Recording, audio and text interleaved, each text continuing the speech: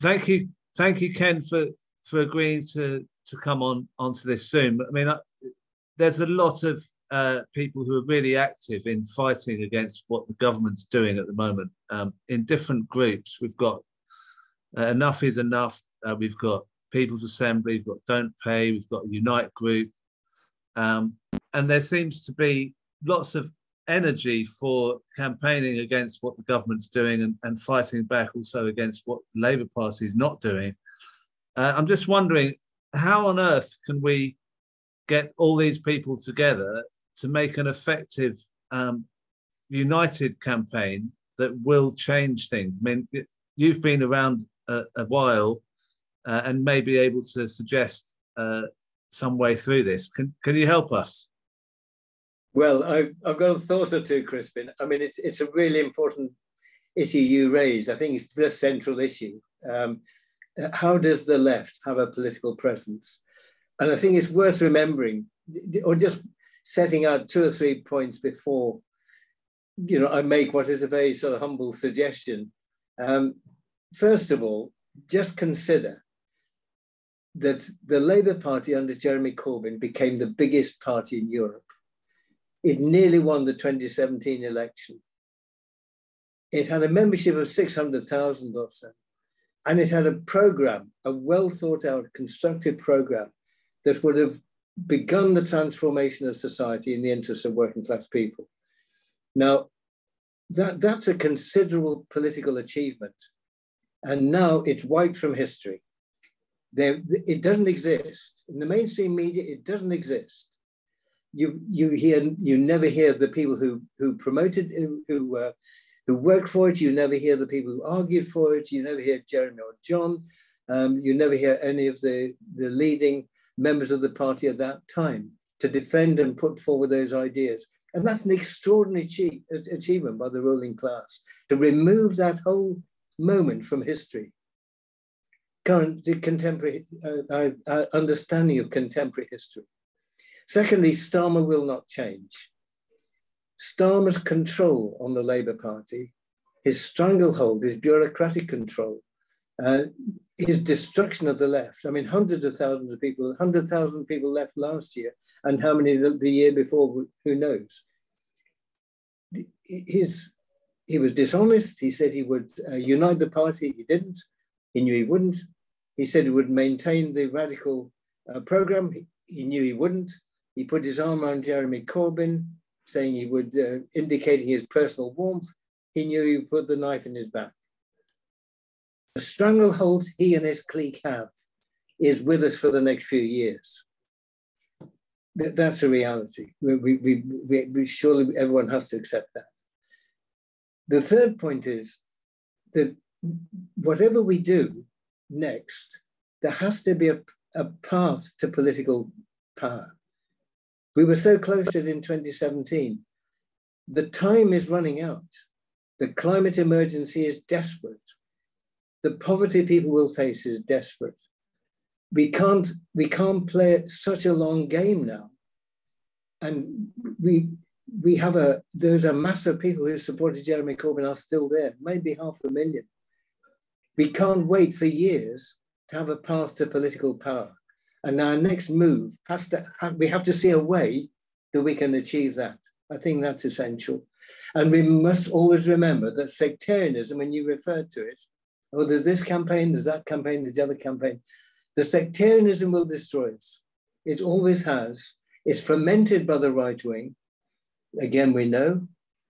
And we have to have the discipline to reject sectarianism of different groups saying, yes, we must all be united.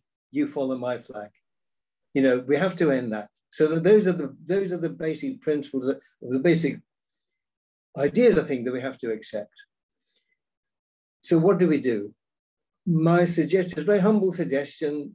It's no criticism of the people who are doing such magnificent work in the campaigns, and Enough is Enough, the People's Assembly, and all the others. I mean, they do amazing work, and they're fantastic activists, and I would only want to support them.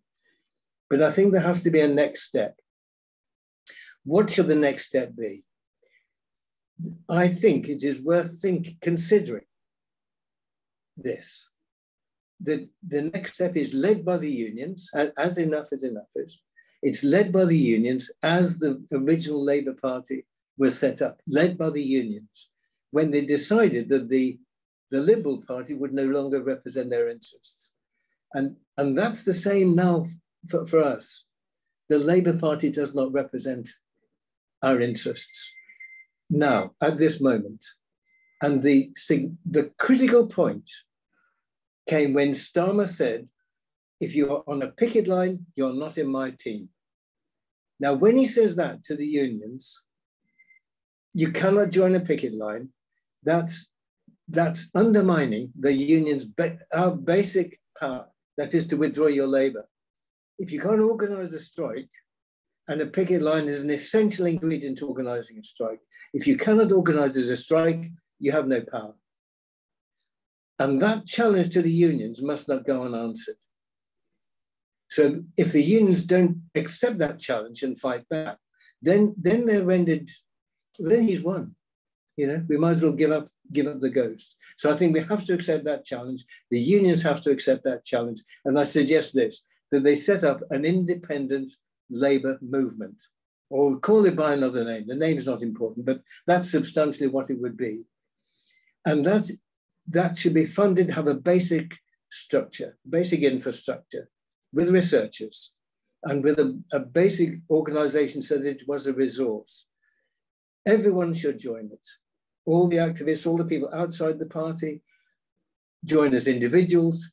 All the people inside the Labour Party join organizations that affiliate, whether it's unions, whether it's campaigns, whether it's left groups, whether it's charities, community organizations, all who care about the great issues in the environment, our health service, housing, poverty, whatever we care about, we all join it. And I reckon there could be a membership of 500,000 plus very quickly. We would be the biggest political force in the country, led by the trade unions, and their strikes, their strike action puts them on the news anyway.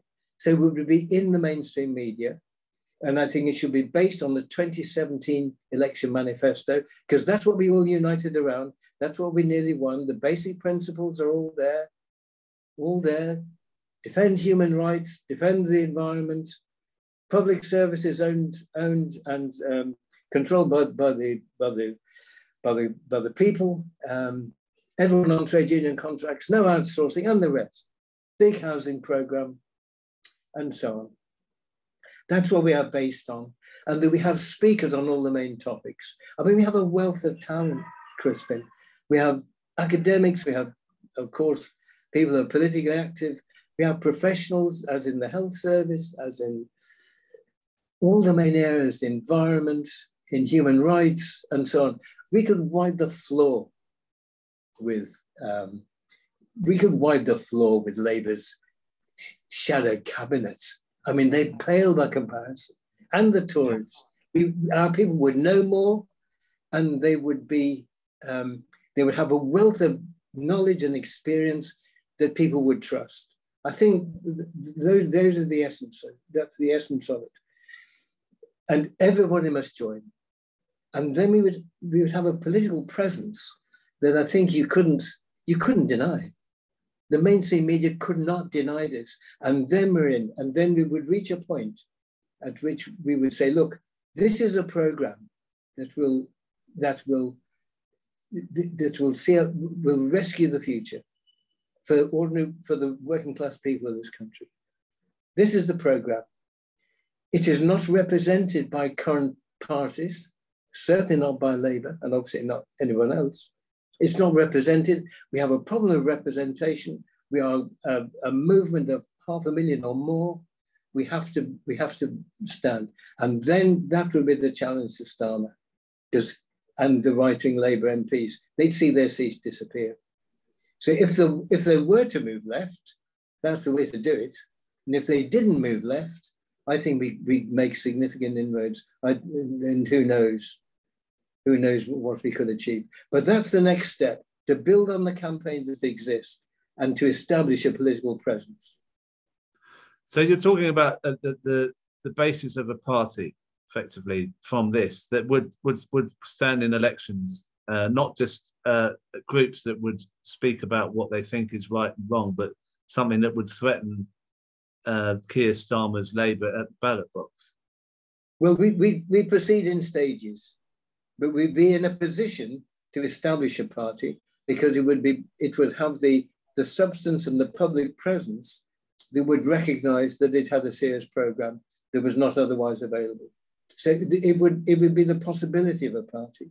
But the key thing is to keep that 500,000 together who supported Jeremy and John.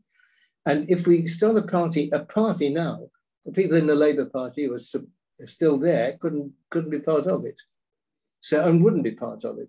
So I think it's essential that we build a movement first. I mean, remember the old wobbly slogan, agitate, educate, organise. The campaigns are agitating, the campaigns are educating up to a point, but they can't organise for political intervention because who are they trying to persuade? You have to have a party to intervene politically in our system. So it's to create the basis for a party. If that were the next step, at the moment it's a political movement.